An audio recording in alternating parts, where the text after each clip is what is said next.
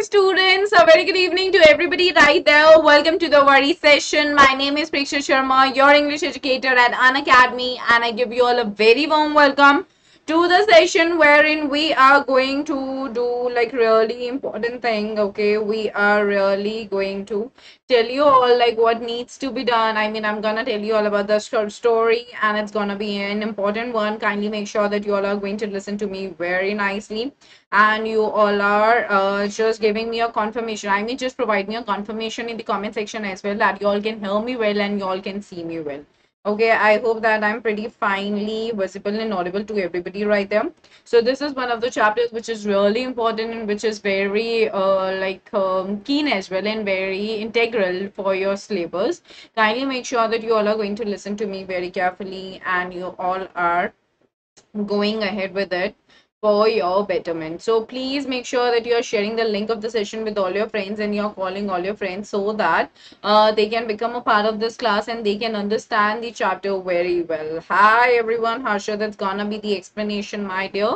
The quiz is going to be later on. Okay, so please make sure that you all are listening to me carefully and you all are just understanding it well. And if there are any questions, make sure that you all are asking the questions as well. Okay, so let's get started, everybody. Iswaran the Storyteller. That's gonna be the story, and I mean that's gonna be the chapter, and this is the lesson one. So make sure you all are listening to me very carefully. Yeah, Netik, I'll be telling that. Okay, don't be worried. Hi, Sumitra. Hi, Shivesh. Hi, Mukul.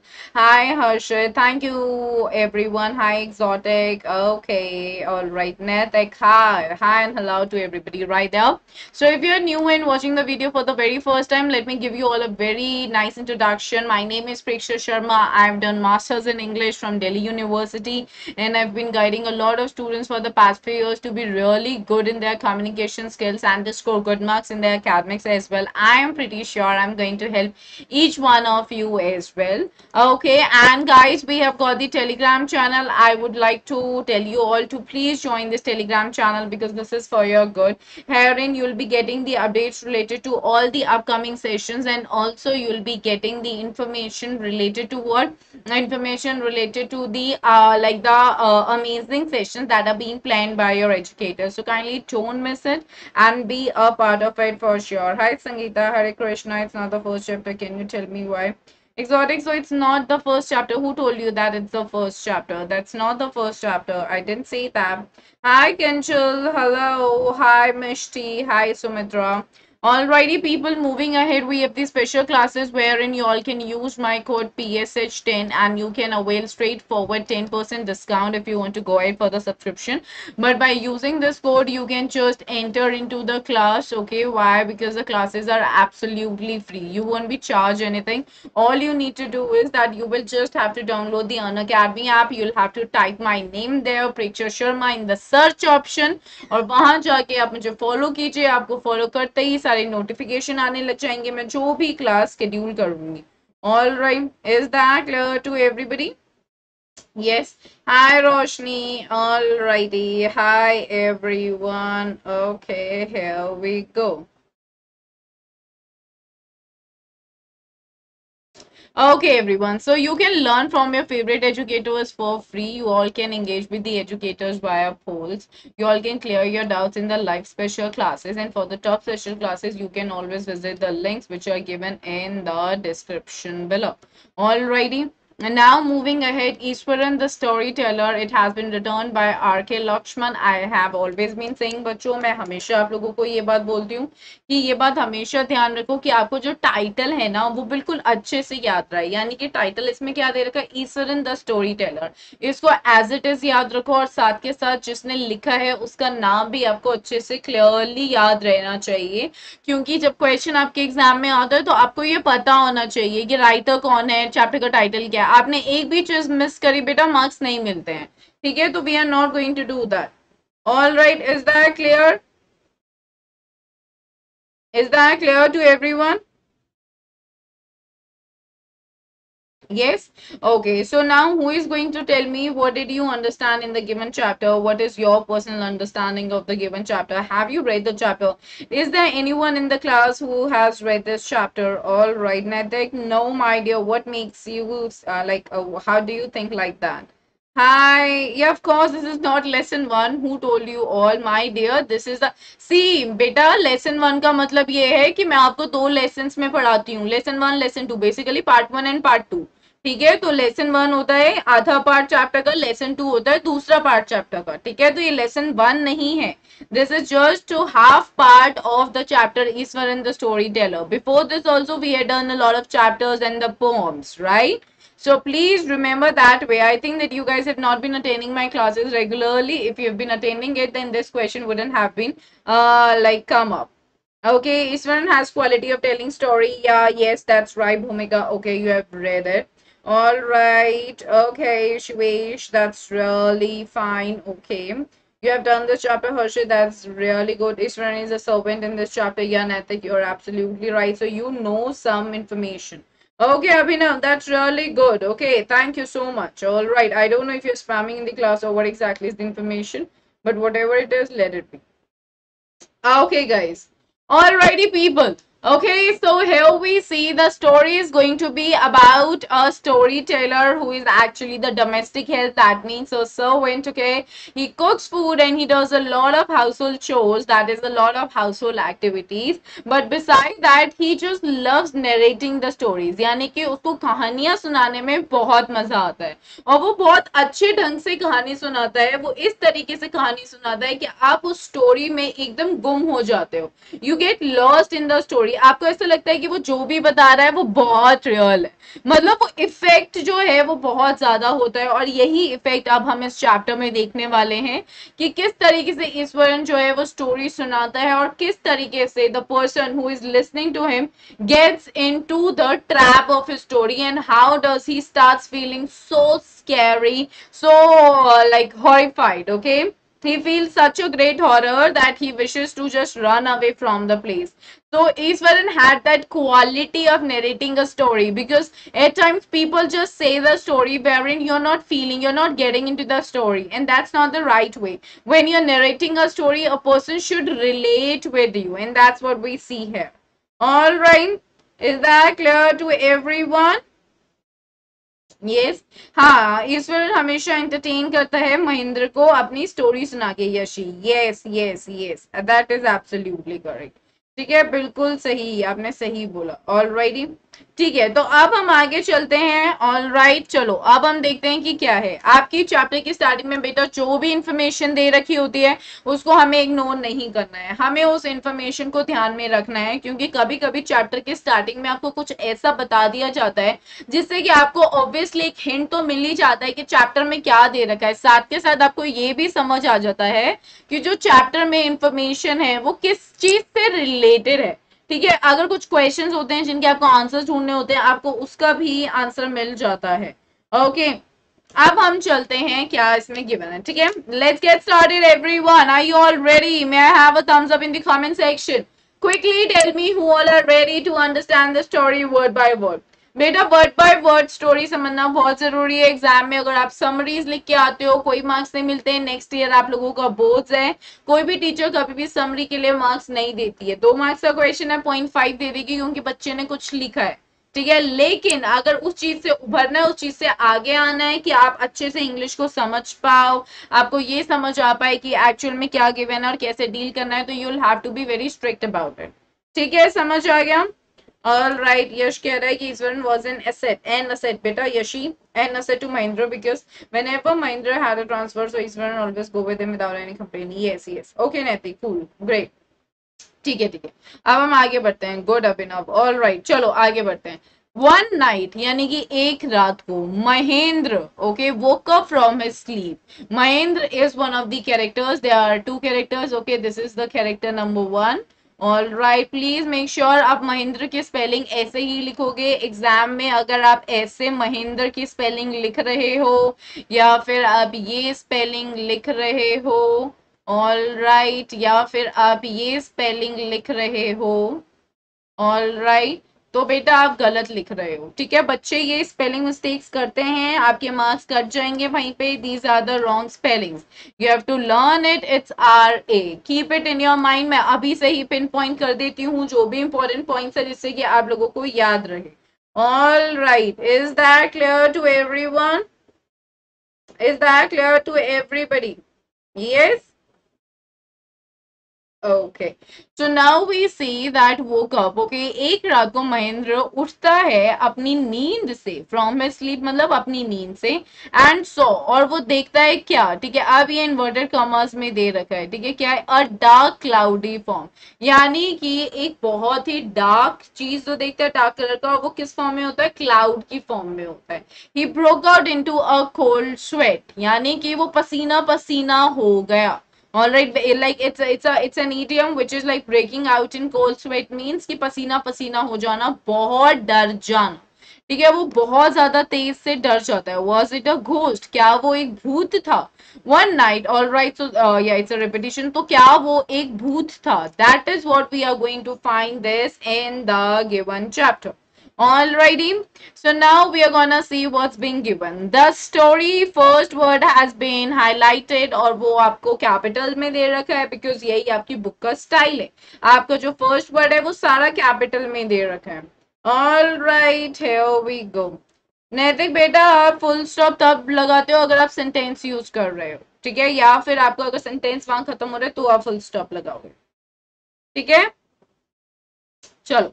So the story was narrated to Ganesh by a young man, Mahendra by name. All right. तो अब क्या है कि ये जो story है, all right, ये वाली जो स्टोरी है वो गणेश को नरेट की गई थी एक जवान आदमी के द्वारा, महेंद्र जिसका नाम है. All right. He was a junior supervisor. वो क्या था, उसकी पोस्ट क्या है, नाउ उसकी पोस्ट हमें क्या है, like by a young man Mahendra, all right, by name, so he was a junior supervisor. तो महेंद्र जो है ना वो कौन था बेटा, महेंद्र था हमारा जूनियर सुपरवाइजर. सुपरवाइजर कौन होता है, जो सुपरवाइज करता है, यानी कि जो देख रेख संभालता है कि सब कुछ मैनेज हो रहा है ठीक से या नहीं.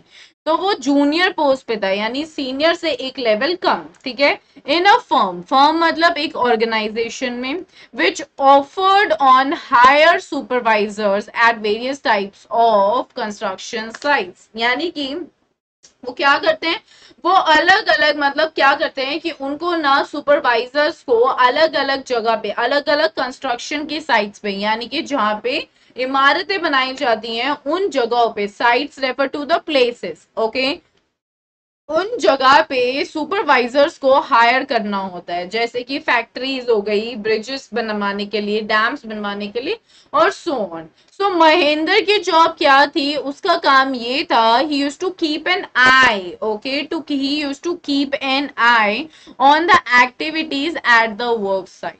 कीपिंग एन आई का क्या मतलब होता है बेटा, कीपिंग एन आई का मतलब होता है keep under careful observation, to observe carefully, यानी ध्यान से देखना कि सारा काम अच्छे से हो रहा है या नहीं. All right, is that clear everyone? तेजस बेटा तो जाओ, यहाँ पे मैच देखना नहीं है, ठीक है, क्लास को डिस्टर्ब नहीं करना है हमें, ठीक है. All right, Manju Devi you are out of the class, and then Sakshi Pathak you are out of the class, Chetna you are out of the class, okay, Yashwant you are out of the class, Abhinav Vats you are out of the class. Okay, so we have got a lot of students who are now out of the class.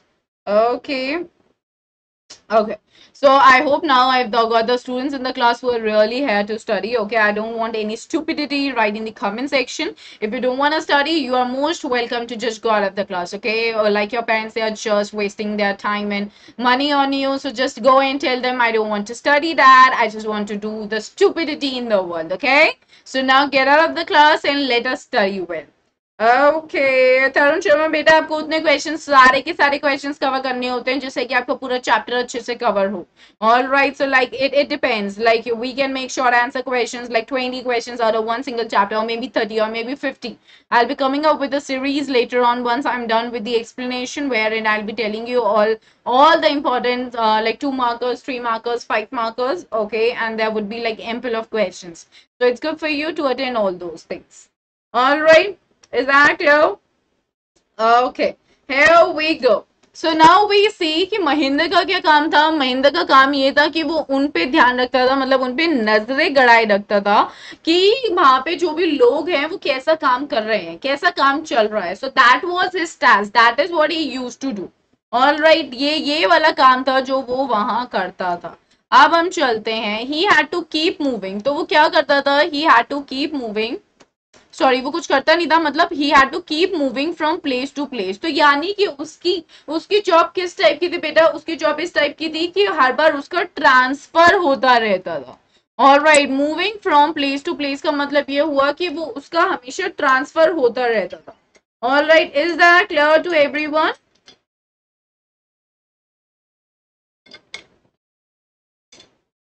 No, Naitik, I'm not really strict. Like, if you will meet my older students, they'll tell you better. I'm not really strict. I'm really fun loving. It's just that when it's about the studies, I do not really compromise because it's about your career and I want my students to really develop well. Okay? That is why. Yeah, Paramita. Yes, yes, yes. That's the thing. Okay. Deepika, the classes, I'll be taking up the classes most probably from the next week. Okay, so now उसका transfer होता रहता था, वो बस एक जगह से दूसरी जगह जाता था every now and then. Every now and then basically refers to the fact that his transverse used to be very frequent. Very frequent का मतलब होता है बहुत जल्दी जल्दी वो ट्रांसफर होता था एक प्लेस से दूसरी जगह पे, as ordered by his head office. तो यानी कि जब उसको हेड ऑफिस से ऑर्डर आता था तो वो हमेशा एक जगह से दूसरी जगह जाता था। That is what the thing is. All right, from a coal mining area to a railway bridge construction site, from there after a few months to a chemical plant which was coming up somewhere. तो बेटा देखो, अभी आपको ये बात ध्यान से समझनी है, मैंने ये बात आपको हमेशा बोली है कि जब भी कभी भी हम एक लीड कैरेक्टर के बारे में बात कर रहे होते हैं या हम किसी भी कैरेक्टर के बारे में बात कर रहे होते हैं, उससे रिलेटेड जो इन्फॉर्मेशन दे रखी होती है ना वो आपको याद करनी होती है। Because like eight times you know when you are writing your answer, if you're trying to quote what is being given right in the chapter, no, and if you're writing it under one single inverted comma, if it's not a dialogue, all right, or if it's a dialogue, then you'll have to write it under double inverted commas, then that gives a very good impression to the teacher and it makes your answer worthy as well. Okay, so you have to be very strict about it, you have to be very clear about it, like what exactly you are writing and how you are remembering it. तो यहाँ पे आपको महेंद्र की life के बारे में पता चल रहा है कि उसकी जॉब किस टाइप की थी, वो कैसे काम करता था। ऑल राइट, तो he is basically who, he is a person, okay, who is a junior supervisor, and wherein like he keeps on moving, he just keeps on like he gets the transfer orders from the head office। कहाँ, कभी वो coal mining area में काम करता था, ठीक है, coal mining मतलब जहाँ पे कोयले की खदान होती है, या वो कभी कभी रेलवे ब्रिज कंस्ट्रक्शन पे काम कर रहा होता था। तो यानी कि अगर वो कोल माइनिंग एरिया में है तो उसको ऑर्डर आ गया तो वो फिर रेलवे का ब्रिज कंस्ट्रक्शन हो रहा हो वहां पे चला जाता था। फिर वहां से ऑर्डर आ जाए ट्रांसफर का तो वहां से वो कुछ महीने बाद एक केमिकल प्लांट में चला जाता था जहां पे कुछ केमिकल का प्रोडक्शन हो रहा था। All right, so that is how his job was so very much changeable in nature. I mean, the nature of job was same. He had to just keep an eye on the things or on the activities that were happening at those sites. But the sites keep on changing every time as per the orders from the head office. ठीक है? समझ आया? समझ आया everyone? Is that clear to everybody?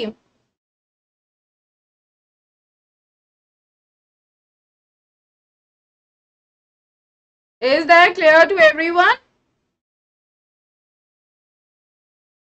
Tell me.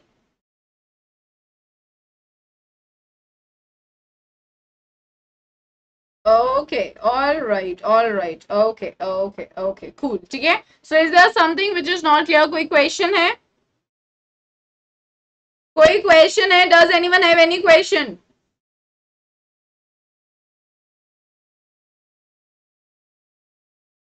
Any question?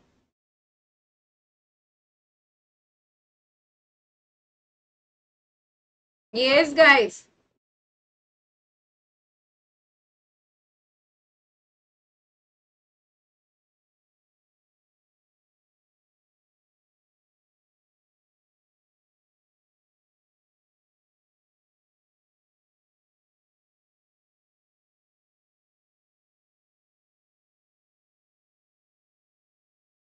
Yes, everyone.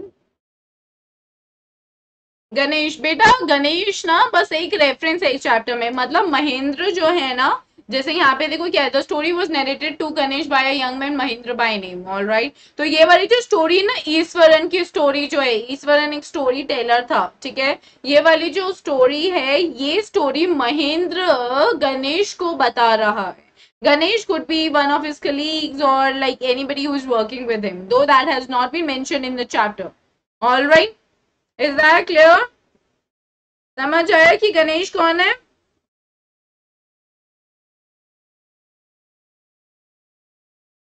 Clear? No, Naitik beta, I'm not ignoring you. Why would I ignore you? What is your question? I'm sorry I missed your question. Could you please again write your question? Okay, चलते हैं, फिर आगे चलते हैं अब हम, ठीक है? All right. Naitik, would you be a little more patient dear? Like, hold your horses a bit, okay? You are so impatient. Just hold your horses a bit. You'll understand slowly and gradually. If you're posting any question, you'll have to wait for some time because I cannot address the question at the same time when you're asking me. Of course, I'm gonna cater your answer. I mean, cater your question, but for that, you have to just be a little more patient, okay? Okay, here we go. All right, अब हम आगे चलते हैं. So what do we see now? He was a bachelor. Okay, bachelor मतलब he was unmarried. All right, and he had no one along with him. All right, and here we are talking about Mahindra. Ma'am, how to learn answer making skills. Native, for that you'll have to always attend my special classes because in these special classes I'm telling you all how to write the good answers. If you need to write the good answers, first thing is you should have read the chapter on your own. All right, once I explain it, it's your moral duty, it's your obligation now to read the chapter on your own. And the second thing is make sure that you are maintaining the spellings correct, you're writing the correct tense, and you are giving to the point answer. For example, if it's a 2-marker question, just see what is the word limit that is being asked in your question. If it says 20 to 30 words, wrap up your answer in 2 to 3 or max 4 lines. Okay, if you're exaggerating it to 6 to 7 lines, my dear, your answer, like the quality of your answer degrades there only. Okay, if it's a 3-marker, then again look at the word limit. It may say 30 to 40 words, so you'll have to complete it in like 3 to 4 lines or 4 to 5 lines at the most. If it's a 5-marker question, therein it may ask you for 80 to 100 words or 100 to 120 or 120 to 150 words. Therein you'll have to just write the like the front part of your sheet and the next half part of your sheet as well. Okay, so the correct answer can be written when you're writing it to the point. Whatever the question is asking, write that. Do not exaggerate. Do not write summaries. The tense of the question, for example, if the question says that how did Mahinder react on the night when he saw the ghost, so it's a simple past sentence question. The answer should now also be in simple past. Then your spellings must be correct, the punctuation must be correct, okay, to the point factor should be maintained, and your answer is then perfect. Okay, so that's how you write a good answer. So keep that in your mind. All right, is that clear? Yes, oh, that's really good, Netik. Okay, so this is really one of the very important things that you need to keep in your mind because English is one of the papers wherein you'll have to use your mind literally. I mean, something unseen is there in front of you in the form of the reading comprehension, so you need to really devote time in doing that. A lot of students, they miss marks in the reading comprehension just because of the fact that they are not in the practice of like attempting the questions in a particular span of time. So for that, you have to just spare some time. So literature is one of the sections that you can always attempt, all right, in a good amount of time, and you can save some time as well for your writing skills as well as for your reading comprehension. Okay, so it's really good to just provide what is being asked because when you go to a supermarket, you ask for 1 kg apples, you are always given 1 kg apples. You are not given 1.5 kg apples. So supply what is needed. Okay, supply what is the demand. So supply the answer for supply the answer in that much limit that is being asked. So do not exceed it. Exceeding, of course, will not deduct your mark, but it will not even give you extra mark. Okay, so keep it in your mind. Alrighty, here we go.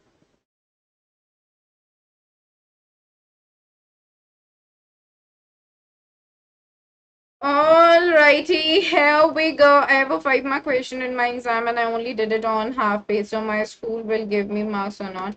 Kinjal, that depends बेटा. अगर आपका question में आपने मतलब बिल्कुल core answer लिखा है जो क्वेश्चन की डिमांड ही है तो ठीक है, लेकिन आई डोंट थिंक आप आराम से 100 to 120 वर्ड्स, कितने वर्ड लिमिट थी, वर्ड लिमिट भी डिपेंड करती है. आप अगर समरी लिख के आए हो तो आंसर नहीं मिलेगा, लेकिन कोर आंसर अगर लिख दिया आपने जिसमें मतलब बिल्कुल टू द पॉइंट वही लिखा है जो चाहिए, क्योंकि आप 5 मार्कर्स बेटा टू द पॉइंट नहीं होता. 5 मार्कर्स की फर्स्ट लाइन हमेशा फिलोसफिकल मैनर में जाती है, फिर आप धीरे धीरे मतलब उसका कोहेरेंस बनाते हो, कोहेरेंट मैनर में रिलेट करते हो, फिर आप उसे सब्सटैंशिएट करते हो, एक प्रॉपर तरीके से एंड करते हो. All right, because those question they really require the details. So if you're not providing the details in the long answer questions and not meeting the word limit, somewhere you won't be given the full marks. Okay.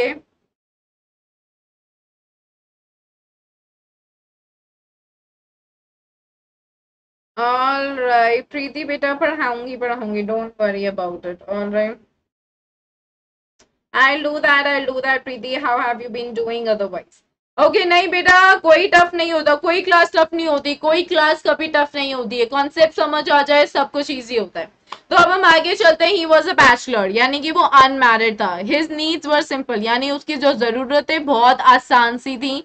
He was able to adjust himself to all kind of odd conditions, यानी कि वो कैसी भी परिस्थितियों में रह लेता था. ऑड कंडीशंस क्या होती है, जैसे कभी कभी हमारी आदतें होती है ना कि मैं मतलब मैं अपने घर में ही खाना बना सकती हूँ, मैं किसी और की कजन के घर जाऊंगी तो मैं उसकी किचन में काम नहीं कर सकती हूँ. क्यों? क्योंकि आपका कंफर्ट लेवल जो है वो शायद थोड़ा सा हट जाता है. But in life if you want to prosper well, you need to do well and you need to explore a lot of things. You need to come out of your comfort level. अगर आप comfort level में घुस गए हो, आप कभी भी तरक्की नहीं कर सकते हो. ठीक है, तो मतलब वो हमेशा एडजस्ट कर लेता था कैसी भी कंडीशन में. और condition basically refers to what, कि कैसी भी परिस्थिति, मतलब जो उसको मतलब बहुत डिफिकल्ट कंडीशन लगती थी उसमें भी एडजस्ट कर लेता था. Whether it was an ill equipped circuit house, यानी कि अगर वो एक ऐसा सा, इल इक्विप्ड का मतलब कि जहां पे अच्छे से लाइट भी नहीं थी. Ill equipped circuit means not having proper electricity. और a make shift canvas tent. Make shift का क्या मतलब होता है कि एक कैनवस का हम टेंट बनाते हैं ना, अगर हम ट्रैकिंग पे जाते हैं या कहीं बाहर जाते हैं. You must have seen it somewhere, जहाँ पे लोग अपना टेंट लगा के वहीं पे रात को सो जाते हैं. तो मेक शिफ्ट का क्या मतलब होता है, ऐसा टेंट जो आप कहीं जगह जगह जगह शिफ्ट कर सकते हो. ठीक है, in the middle of a stone query, यानी कि जो चट्टानों के बीच में, ठीक है, जो चट्टानों से भरी बड़ी जगह है उसके उस बीच में भी अगर एक टेंट लगा के उसको सुला दो तो वो सो जाता था. ठीक है, बट वन असेट, ये बहुत इंपॉर्टेंट है. लेकिन उसके बाद एक असेट था. असेट क्या होता है, एक वैल्यूएबल थिंग या पर्सन, यानी जो बहुत यूजफुल हो और वैल्यूएबल हो, बहुत इंपॉर्टेंट हो. All right, is that clear? सुपोजीत नहीं है बेटा, हार्ड नहीं है. ठीक है, डोंट वरी, हार्ड नहीं है, आसान है. ठीक है, सब कुछ आसान है. ऑल राइट, तो उसके पास एक बहुत ही ज्यादा वैल्यूएबल और यूजफुल चीज थी, और वो क्या थी, एक बहुत यूजफुल पर्सन था, वो था उसका कुक, यानी कि उसका खाना बनाने वाला शेफ जो था.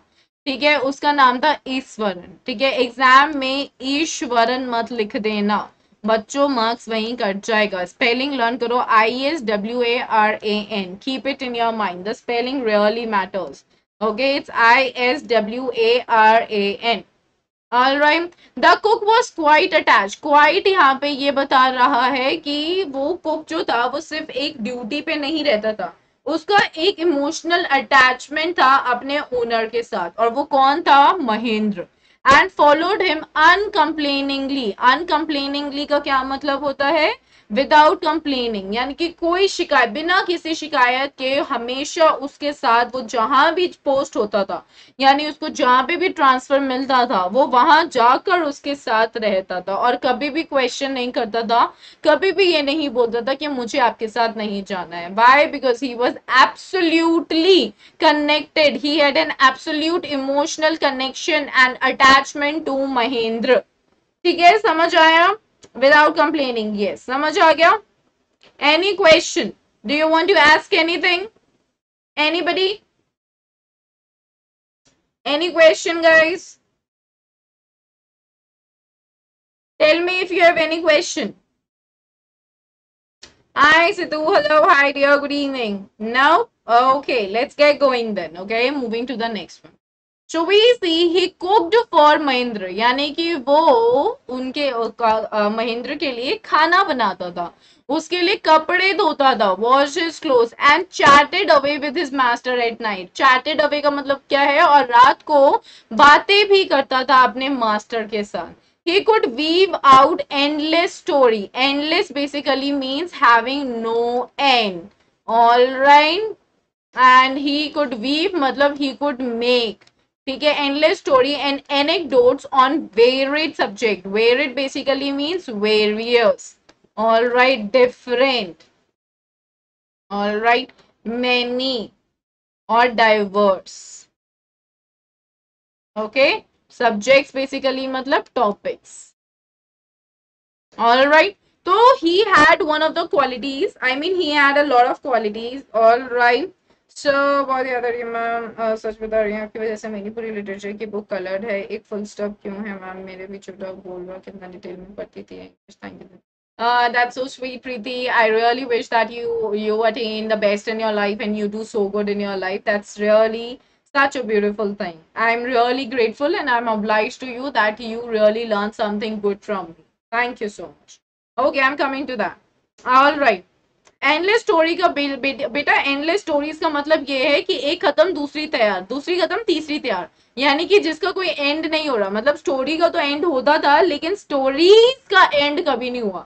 He was always loaded with a lot of stories to just narrate it to someone who would hear to him. तो यानी कि वो खाना बनाता था, कपड़े धोता था, रात को बातें करता था, और वो बहुत मतलब इतनी सारी, मतलब कोई अंत ही नहीं है उसके पास स्टोरीज का. इतनी सारी स्टोरीज होती थी. और एनेक्डोट्स, एनेक्डोट्स क्या होता है बेटा, एनेक्डोट्स होता है छोटी स्टोरी लेकिन बहुत interesting story.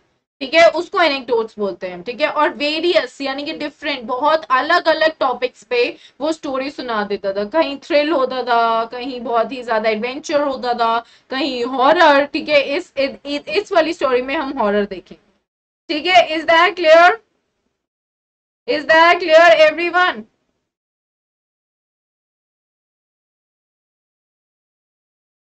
That's great, Preeti. Thank you so much, dear. Thank you. And thanks to your mom as well. Do pass my regards to her. All right. Naitik, my dear, she is already 11. She was my older student. She was very keen and she had always been attending all the classes. She had followed whatever I said. So she was one of my darling students. Okay. So if you want to be one of my favorite students, you have to be so regular in my classes. Okay. Because she really understood English the right way, like the way in which one needs to understand. Because English is just not sticking to your syllabus. Okay. It'll be your lifelong companion. All right. And for that, you need to understand it by heart. All right, so that's why I'm just giving her. Of course, my blessings are with all my students. All right, just because she appeared in this session despite being in 11th standard now, so that's why I was just talking to her. Don't feel so like biased. I mean, I'm not being biased. It's just that I wish you as well. I wish all my students a greater success in their life. That's why I teach you all every bit about it. Okay. Is that clear? सबको समझ आ गया? See, the word meanings, they are always important. Vocab has always been important, guys. I please make sure that you always write the difficult words that appear difficult to you. Of course, I give the meanings. मैं आप लोगों को meanings दे देती हूँ words के, लेकिन कुछ words ऐसे होते हैं जो आपको लगता है बहुत difficult है आपके लिए. ठीक है, मेरे लिए मे बी ना हो, शायद किसी और स्टूडेंट के लिए ना हो, लेकिन आपके लिए हो. तो प्लीज उसको अपनी नोटबुक में लिखो और उसका मीनिंग साथ में लिखो. ठीक है, उससे आपको याद रहेगा. फोटो मत खींचना, प्रिंट आउट मत निकालना, कोई मतलब नहीं है. जब हाथ से खुद लिखोगे, इम्प्रिंट होता है एक दिमाग में कि मैंने ऐसे लिखा था. So you'll remember it for your lifetime. So that's why I want you guys to be a bit strict in terms of learning a lot of words. Because like knowing the words is really something great. Like that makes you so knowledgeable and it keeps you loaded. Like your vocabulary bank is always loaded. Okay, you need to keep that bank loaded if you want to be so amazing in your speaking skills without any hesitation, and if you really want to be a fluent speaker. Okay, clear? That's great. That's great. Moving ahead. Ishwaran also had an amazing capacity. Okay, capacity basically means ability. यानी उसमें एक और एक बहुत बड़ी क्षमता थी. To produce. Produce मतलब to make. All right, vegetables. Make vegetables matlab to get. Here, sorry, here produce is not making. Here produce basically means to get. Yeah, to get. Okay उसमें एक और बहुत अच्छी कैपेबिलिटी थी, कहीं भी जाके रुकते थे, कहीं भी वो हमेशा कहीं ना कहीं से जुगाड़ लेता था सब्जियां, ठीक है, और जितना भी खाना बनाने की चीजों की जरूरतें होती है।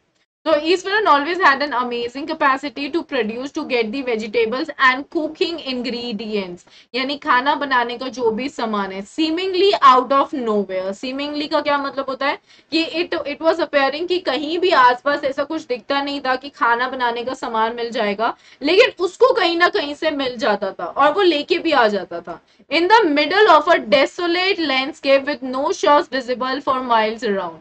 यानी कि हम कहीं रह रहे हैं, हम एक ऐसी जगह पे रह रहे हैं, लैंडस्केप क्या है, अ प्लेस, ठीक है, डेसोलेट होता है अनइनहैबिटेड, मतलब no buddy lives there, all right, no buddy lives there, ठीक है, तो ऐसी जगहों में, all right, where no buddy was living, okay, और जहां पे दूर दूर तक, माइल्स माइल्स तक कोई भी दुकानें विजिबल नहीं थी, वहां से भी उसको ये सारा सामान मिल जाता था, तो that was his capability. All right, is that clear everyone? समझ आया?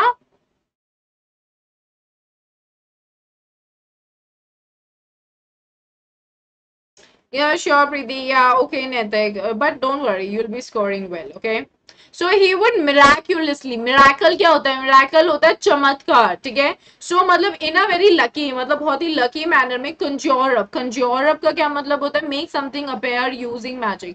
मतलब ऐसा लगता था वो कोई जादू करके ना इतनी टेस्टी खाना बनाता था, इतनी टेस्टी डिशेस बनाता था, वो भी फ्रेश वेजिटेबल से, पता नहीं कहाँ से लेके आता था, आसपास कोई दुकानें नहीं दिखती थी, लेकिन उसको हमेशा फ्रेश वेजिटेबल्स मिल जाते थे.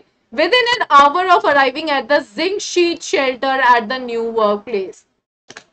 यानी कि एक जिंक का शेल्टर होता था ऊपर, यानी कि जो आपका रूफ होता है ब्रिक सीमेंट से बना होता है जब आप घर में रह रहे होते हो, लेकिन कहीं कहीं जगह पे वो जिंक की शीट नहीं लगी होती है, ठीक है, वहां पे, वहां ऐसी जगह पे जहाँ पे आसपास दुकानें भी नहीं दिख रही हैं, उसको पता नहीं कहाँ से सब्जियां मिल जाती थी और वो एकदम जादू से इतना टेस्टी खाना बनाता था. ऑलराइट, और 1 घंटे के अंदर ही अंदर उसको ये सब चीजें मिल जाती थी और वो खाना बना देता था. Alright, clear?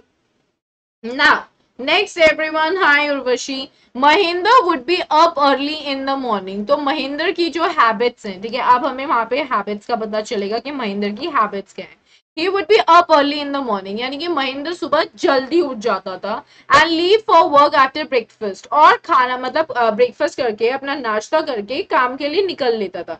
Carrying some prepared food with him, तो वो अपने साथ खाना लेके जाता था, ऑलराइट, लंच के लिए. ओके, नाउ मीन वाइल, या फिर लंच भी नहीं तो वो ऐसे ही बस खाना थोड़ा सा लेके चला जाता था. मीन वाइल मतलब उस दौरान जब वो चला जाता था तो ईश्वरन अब क्या करता था, उस दौरान मीन ईश्वरन वो टाइडी अप द शेड, तो उस वक्त वो क्या करता था, वो सारा वहां पे सफाई करता था, कपड़े धोता था, and have a leisurely, leisurely मतलब बहुत ही रिलैक्स मैनर में आराम से मजे से नहाता था, pouring several buckets of water over his head, यानी कि बहुत सारी बाल्टियां का पानी अब वो अपने सर पे डालता था, muttering a prayer all the while, और ऐसे नहाते हुए वो अपने मुंह से, मटर मतलब होता है कि आप धीरे से धीमी आवाज में जब कुछ बोलते हो, तो वो धीमी आवाज में इस दौरान कुछ एक प्रेयर करता था, यानी कि पूजा करता था.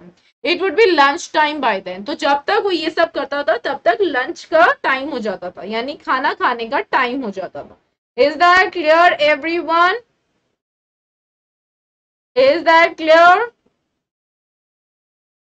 कुलविंदर बेटा, 10th की तो ऑलरेडी क्लासेस चल रही है ना, 2 बजे, आज दोपहर को भी 2 बजे द मिडनाइट विजिटर हुआ है. I take the 10th class, okay, right eight 2 p.m. on weekdays, all right, and on weekends the time differs. All right, hi Shweta, hello, hello, hi. Is that clear to everyone? So it would be lunch time by then. Is that clear? सबको समझ आया? यहाँ कोई question है, कुछ doubt है, कुछ समझ में नहीं आया? Do you wanna ask anything? Do you wanna ask anything? Shivesh बेटा नेक्स्ट वीक से लूंगी, नेक्स्ट वीक से होगा.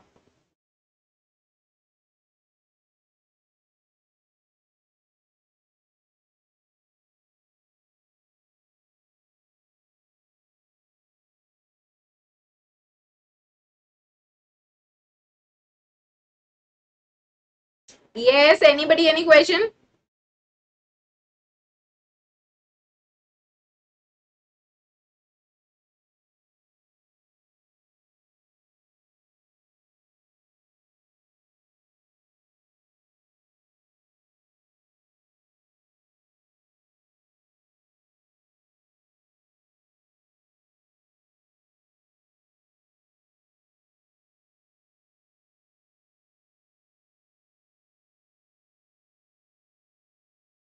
Clear, good good, very good very good. अब आगे चलते हैं। आफ्टर ईटिंग, खाना खाने के बाद जब वो लंच कर लेता है, he would read for a while, यानी कि वो थोड़ी देर के लिए पढ़ता था। All right, before dosing of, before dosing of का क्या मतलब होता है कि सोने से पहले। The book was usually some popular Tamil thriller, तो यानी कि वो ज्यादातर क्या पढ़ता था, तमिल बुक्स पढ़ता था, और वो बहुत थ्रिल होती थी। थ्रिल मतलब बहुत मजेदार एडवेंचर होता था।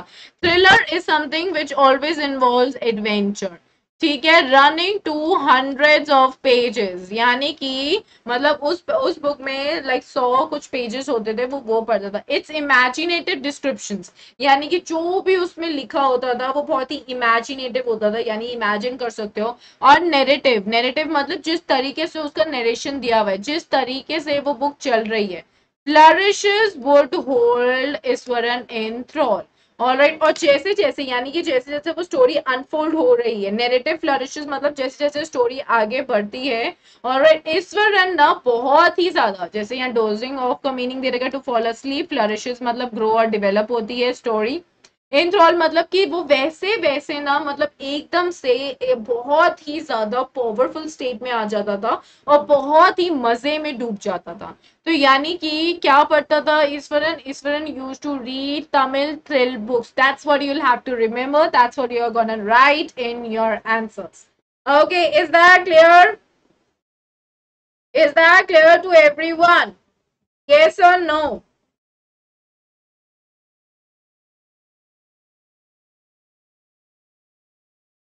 Yes or no, everybody?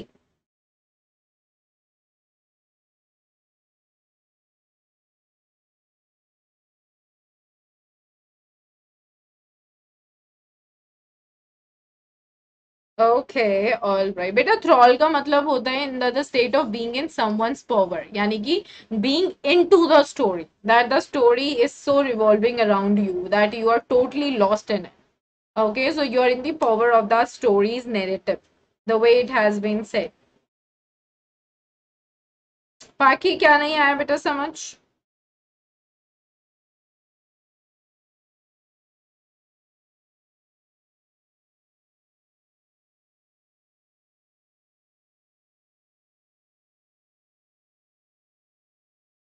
Yes, everyone, क्या नहीं आया समझ में? Clear? Okay.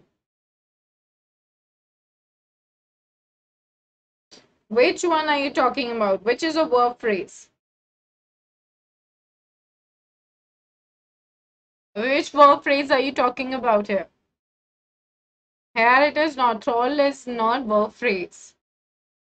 Enthrall is basically a prepositional phrase. Yes, yes, yes. Thrall is like कि खो जाना. जैसे for example, I was watching the movie and I was completely in thrall. इसका ये मतलब है कि मैं पूरा मूवी में बिल्कुल गुम थी. I was lost in the movie. Okay, आगे चलते हैं. His own descriptions, यानी कि वो जो अब वो डिस्क्राइब करता था ना, वो स्टोरी टेलर था, मतलब वो स्टोरी सुनाता था, तो उसके जो खुद के डिस्क्रिप्शंस थे ना बेटा, ऑल राइट, वो greatly influenced by the Tamil authors that he red, तो वो सिर्फ तमिल ऑथर्स की बुक पढ़ता था। तो जब वो डिस्क्राइब करता था ना, क्योंकि तमिल बुक में जो डिस्क्रिप्शंस थे वो बहुत ही ज्यादा विविड थे, बहुत ही ज्यादा अमेजिंग, बहुत ही ज्यादा luring, and it use to make someone be in that position of being in थ्रॉल, right. तो वो खुद इतना ज्यादा लॉस्ट रहता था कि उसके जो डिस्क्रिप्शंस थे वो बहुत ही ज्यादा ग्रेटली इन्फ्लुएंस थे उस तमिल ऑथर से, ऑल राइट। सो अभी जब वो डिस्क्राइब करता था ना, वो उसी तरीके से डिस्क्राइब करता था कि सुनने वाला एकदम लॉस्ट हो जाता था। व्हेन ही वाज नरेटिंग, जब वो नरेट करता था, जब वो स्टोरी सुनाता था, इवन द स्मॉलेस्ट, स्मॉलेस्ट आपका कौन सा है? एडजेक्टिव, सुपरलेटिव एडजेक्टिव है, ठीक है, द हम लगाते हैं सुपरलेटिव एडजेक्टिव के साथ। द स्मॉलेस्ट ऑफ इंसिडेंट्स, यानी कि एकदम छोटी से छोटी जो बात अगर वो नरेट करता था, he would try to work in suspense and a surprise ending into the account. The account, account basically refers to the story. Okay, and here when we see no, like he would try to work in suspense, यानी कि वो छोटी से छोटी बात को इस तरीके से बताता था कि एक सस्पेंस क्रिएट हो जाता था, एक सरप्राइज क्रिएट हो जाता था, ठीक है, सुनने वाले के लिए, और लास्ट में एक सरप्राइज निकल के आता था, लेकिन उसको सुनाने के तरीके से जो सुनता था वो बिल्कुल लॉस्ट हो जाता था स्टोरी में। ऑल राइट, स्टोरी में खो जाना। All righty, clear? For example जैसे कि instead of saying that he had come across N uprooted tree on the highway, ठीक है, अपरूटेड क्या होता है, जो उखड़ा हुआ है, ठीक है, यानी कि उखड़ा हुआ पेड़, जैसे आंधी तूफान आता है आप देखते हो ना, पेड़ उखड़ कर गिर जाता है, ऑलराइट, तो वो अब ग्राउंड में नहीं है, ग्राउंड से उखड़ के ही गिर गया, ठीक है, तो अगर वो सीधी सीधी बात नहीं करेगा वो कि ही हैड कम अक्रॉस, मतलब वो रास्ते से जा रहा था और रास्ते में एक पेड़ जो है वो गिरा हुआ था हाईवे पे, वो क्या बोलेगा, ये सीधी सीधी बात करने की जगह वो ये बोलेगा with eyebrow suitably arched and hands held out in a dramatic gesture, यानी कि उसकी आईब्रोज एकदम ऐसे उठी हुई, ओके, जैसे कि बहुत बड़ी बात हो गई है, ऑल राइट, और उसके हाथों के जेस्चर्स जेस्चर्स ऐसे होते थे, जैसे फॉर एग्जाम्पल अगर मैं ये बोलूं पता है तुझे कल क्या हुआ था, एक मैं बोलूं पता है तुझे कल क्या हुआ था, you know there is a way of saying, अगर मैं बोल रही हूँ पता है तुझे कल क्या हुआ था, तो आप मेरी बातों से समझ जाओगे कि नॉर्मल सी बात है, लेकिन मैं कहूंगी पता है तुझे कल क्या हुआ था, so this way you will understand it in a different manner,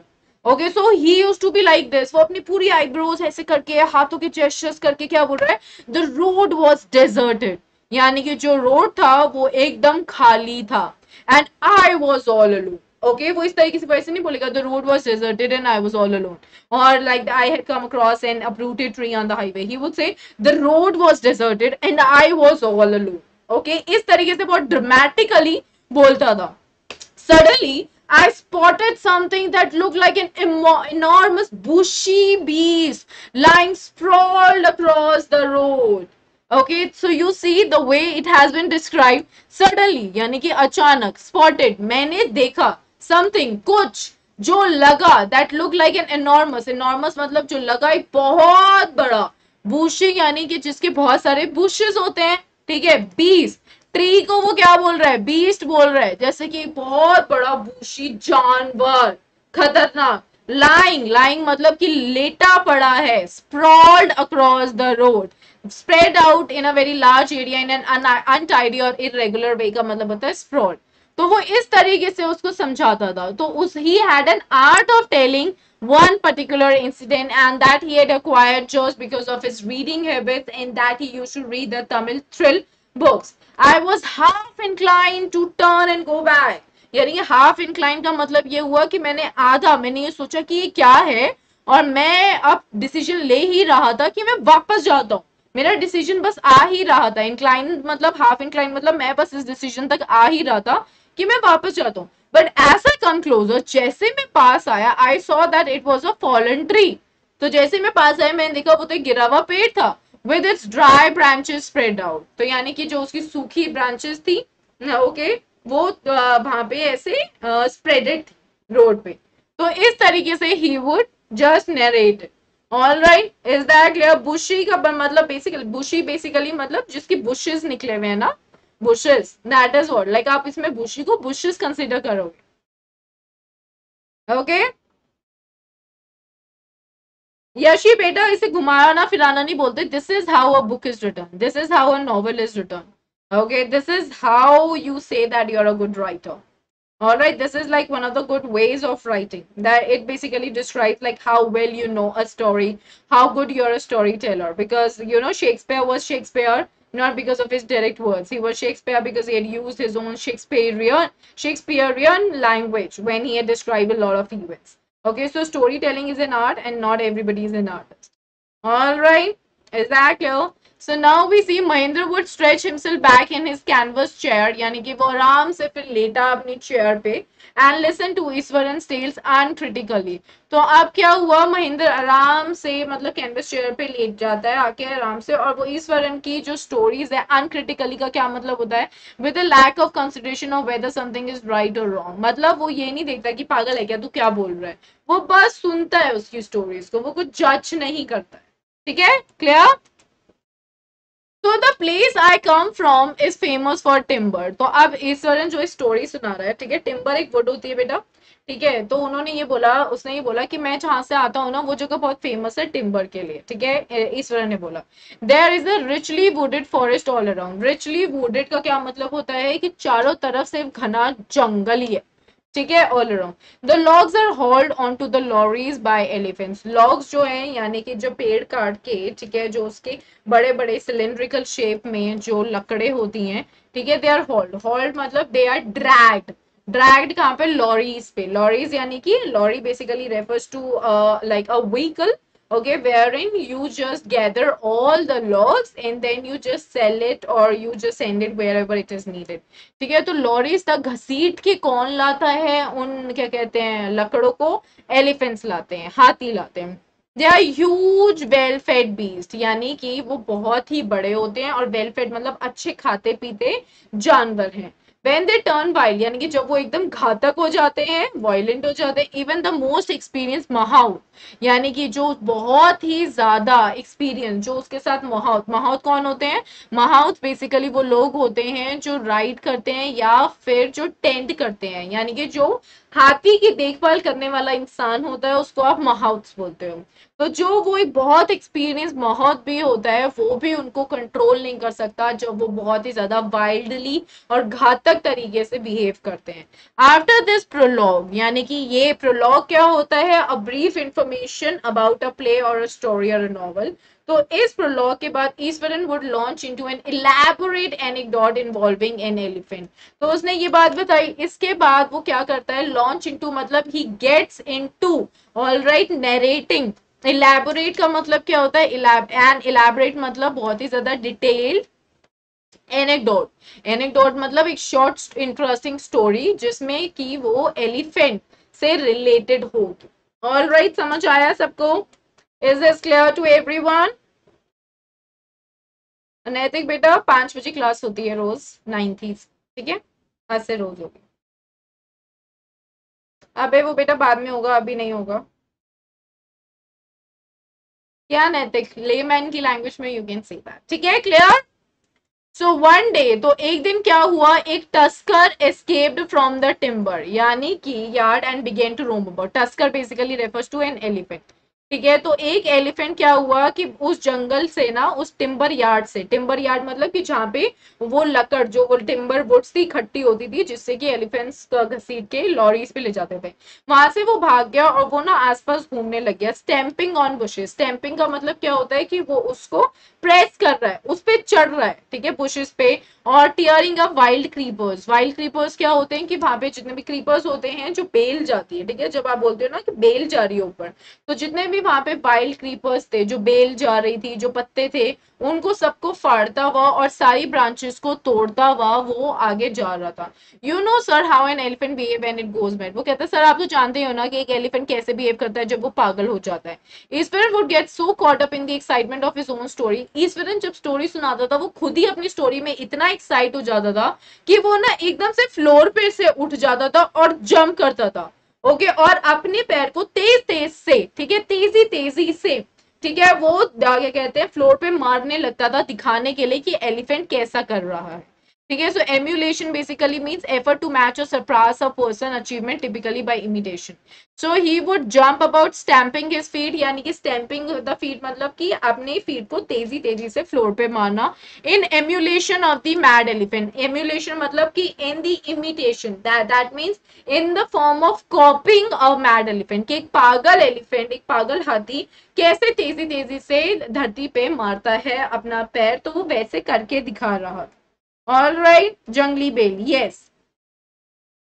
Okay, here we go. Eastern would get so caught up. So caught up matlab he was so lost in his story. Alright, that he was so lost in his own story. Caught up means to get lost. Jungly Babe, right.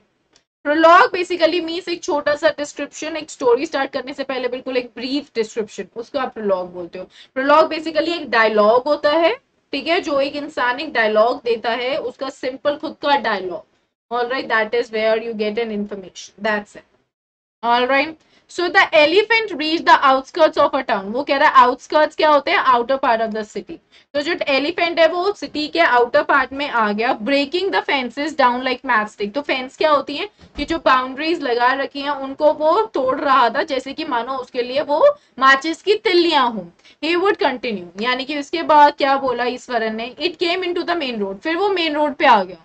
And smashed all the stalls selling fruit. So जितने भी stalls लगे हुए थे जो कि फल fruit बेच रहे थे उन सबको स्मैश कर दिया। स्मैश मतलब होता है ब्रेकिंग, ऑल राइट, और shattering. All right, is that clear? Yes, is that clear?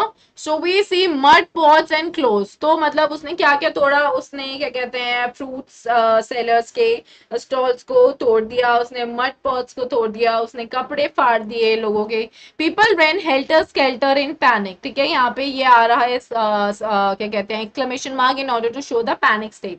तो पीपल रेन हेल्टर स्केल्टर का मतलब होता है कि कंफ्यूजन में वो इधर उधर भाग रहे थे अपनी जान बचाने के लिए. द एलिफेंट नाउ, अब क्या हुआ, एलिफेंट एक स्कूल ग्राउंड में घुस गया जहां पे चिल्ड्रन खेल रहे थे. Breaking through the brick wall, तो वो कैसे घुसा स्कूल में, उनकी एक ब्रिक वॉल को तोड़ते हुए अंदर घुस गया. ऑल द बॉयज, सारे बच्चे क्लास, सारे लड़के क्लासरूम में चले गए और उन्होंने फटाफट से दरवाजे एकदम टाइटली बंद कर लिए. All right. तो द बीस्ट ग्रंटेड, ग्रंटेड का मतलब होता है to make a short low sound and wandered about. अब वो इधर उधर घूम रहा था धीरे धीरे आवाज करके. Pulling out the football goal post, तो जो फुटबॉल का गोल पोस्ट नहीं होता उसको उसने उखाड़ दिया. Tearing down the volleyball net, volleyball का जो नेट है उसको फाड़ दिया. Kicking and flattening the drum kept for water and uprooting the shrubs. ठीक है, अब क्या हुआ, उसने किक किया और फ्लैटन कर दिया ड्रम, यानी कि जो पानी का ड्रम रखा हुआ था वहां पे उसको किक किया और उसको पिचका दिया. ठीक है, और जितने भी श्रब्स थे उनको अपरूट कर दिया, ग्राउंड से निकाल दिया. Meanwhile, all the teachers had climbed up to the terrace of the school building. इतनी इस दौरान जब ये सब कर रहा था, so exclamation mark, exclamation बेटा, exclamation mark, okay, all right. सो अब क्या हुआ कि इस दौरान सारी टीचर्स कहाँ गई, वो स्कूल बिल्डिंग के टेरेस पे चली गई. From there they helplessly watch the डेप्रिडेशंस, वहां से वो लोग डर के साथ, हेल्पलेसली मतलब कि समझ नहीं आ रहा था क्या करें, उन्होंने डेप्रिडेशंस देखी एलिफेंट की. डेप्रिडेशंस refers to the act of attacking, कि अटैक जब किया जाता है. There was not a soul below on the ground, तो एक भी आदमी ह्यूमन नहीं था उस ग्राउंड पे. द स्ट्रीट्स वर एम्प्टी, जितने भी वहां पे क्या रोड थे आसपास वो सारी खाली थी. As if the inhabitants of the entire town had suddenly disappeared, जैसे कि जितने भी लोग वहां रहते हैं ना वो सब अब डिसअपेयर हो गए, ऐसे खाली पड़ा था वहां पे. All right, now we are going to continue the next part of the chapter tomorrow. Make sure that you all are reading what we had done today. And now I'll be telling you all guys, for class 9 we came up with the prime batch for the full syllabus. All right, got started yesterday. The mode of delivery is English. This is for class 9. Rashmi ma'am, Lakhan sir, Akash sir, Himal sir and Kunal sir are there. Just use the code PSH10, avail 10% discount and be a part of all these batches. Then prime batch for class 10th as well. It got started yesterday. Mode of delivery is English. Santosh sir, Vishal sir, Sikandar sir, Akash sir and Lakhan sir are there.